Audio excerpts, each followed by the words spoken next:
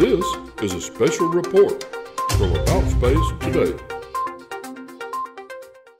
5, 4, 3, 2, 1, 0. All engine running. Liftoff. We have a liftoff.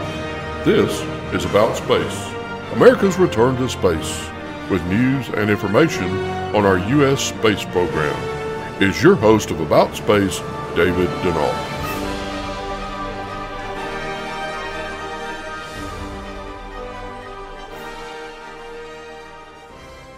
Welcome and thanks for listening to our special report. Well, with the commitment to return to the moon by 2024 and stay, with the objective of future missions to Mars, well, all of this has been rapidly accelerating NASA's plans, including regular manned missions to the ISS. Our Washington Bureau Chief will be joining us, and you'll hear from NASA Administrator Jim Bridenstine and Mr. SpaceX himself, Elon Musk, next on About Space Today. Are you ready to fly away on a dream vacation? For cruises and all-inclusive resort vacations, call D&D Cruise and Tours at 877-747-8631. That's 877-747-8631. And see us on Facebook, D&D Cruise and Tours, where your dreams become a reality. Welcome back. And be sure to stay tuned for my special announcement at the end of our podcast. Well, coming up, NASA Administrator Jim Bridenstine and Elon Musk. But first, we go to our Washington Bureau. With the latest news is our Bureau Chief, Rick Potluck.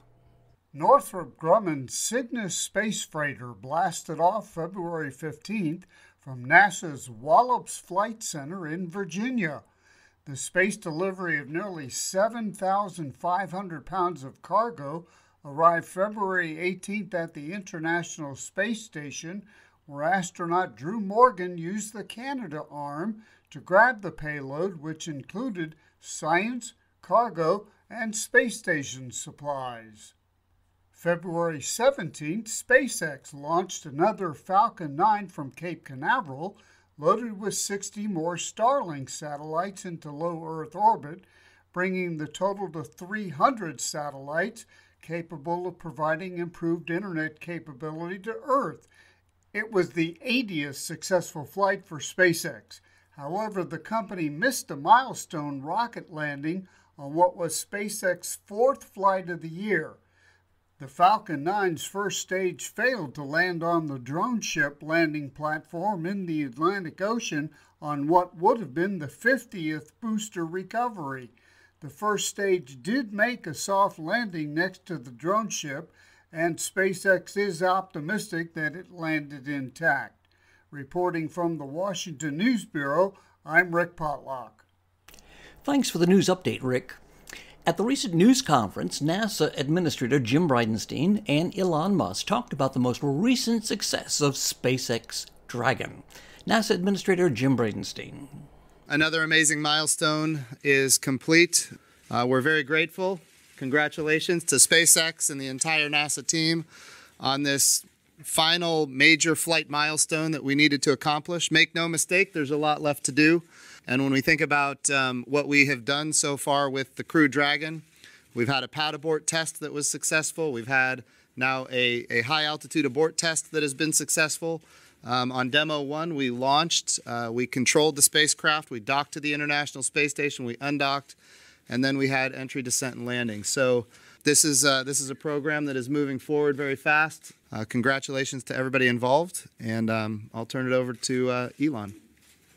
All right. Well, without a lot of dedicated people at SpaceX and NASA, this would not have happened. So it's just thank you for your hard work and dedication to achieving this the success of this mission. You know, I think a few points that are kind of exciting to note. That the peak velocity of Dragon during abort was more than double the speed of sound. It went to Mach 2.2 and achieved an altitude of 40 kilometers or 131,000 feet. I think these are pretty exciting specs, you know, to be for the sport to have gone more than 3 times the altitude of a typical airliner. Yeah, I'm super fired up. This is great. It's really great. Marcia Dunn, Associated Press. Elon carry crew as soon as March. Is that feasible, and when do you think the crew launch might be? Well, we were just talking about this in the green room, and my guess is the first question that will be asked is... So we agreed on response. So it's collectively, this is not... So the hardware necessary for the first crewed launch, we believe, will be ready by the end of February. However, there's still a lot of work once the hardware is ready to just cross-check everything, triple check, quadruple check, go over everything again until every stone has been turned over 3 or 4 times, and there's also the schedule for getting to space station. So because a space station has a lot of things going to it, so what's the right timing for this? And the sort of collective wisdom at this point is that we think we're highly confident the hardware will be ready in Q1, most likely end of February, but no later than March, and that we think it appears probable that the first crewed launch would occur in the second quarter. Oh, I think that's a very fair assessment. I would also say we have to make some decisions on our end from a NASA perspective. Do we want that first crew to be longer duration, or do we want them to be a quick turnaround? And those are decisions that we're going to be making in the coming weeks.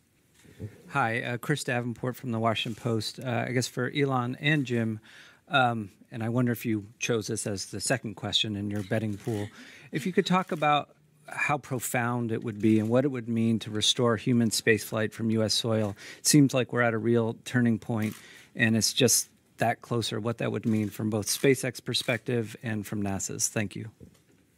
I'll let you go, Elon. Oh, okay, I was going to let you go. Well, I think it's really quite profound. I think the United States is very much a nation of explorers, a distillation of the human spirit of exploration, and it's obviously something that appeals to people with who have an adventurous. Anyone who has an adventurous bone in their body is going to be very excited about this, and I think it will help reinvigorate interest in space. It's remarkable to think that the last time that a crewed launch vehicle departed from the United States was, I believe, 2011 or thereabouts. So it's been almost a decade, which is remarkable. And so I think it'd be really profound to have that. It's kind of to be back in the saddle again and to be launching frequently with the astronaut crew. I think it's something that matters to all Americans and to people worldwide. And I would say certainly we are 100%. We are a nation of explorers. We're also a nation that leads, and this, of course, represents us returning American astronauts to space on American rockets from American soil. So this is a great opportunity for us to once again lead. And this time when we lead, we're doing it differently than we've ever done it before. NASA is going to be a customer. We're going to be one customer of many customers, and we want Elon to have lots of customers. NASA Administrator Jim Bridenstine, along with Elon Musk. And stand by for my special announcement. 50 years ago, we pioneered a path to the moon. The trail we blazed cut through the fictions of science and showed us all what was possible. It's very pretty out here. We're going. We are going. We are going. We're going. Are you going? To join us to be among the first to witness American astronauts to be launched from American soil on American rockets from the Kennedy Space Center. We are taking reservations.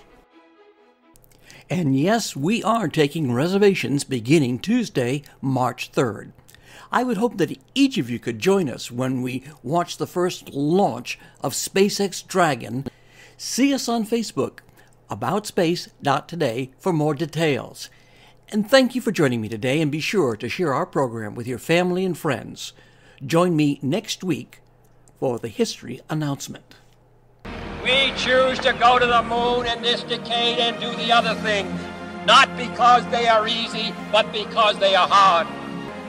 And therefore, as we set sail, we ask God's blessing on the most hazardous and dangerous and greatest adventure on which man has ever embarked.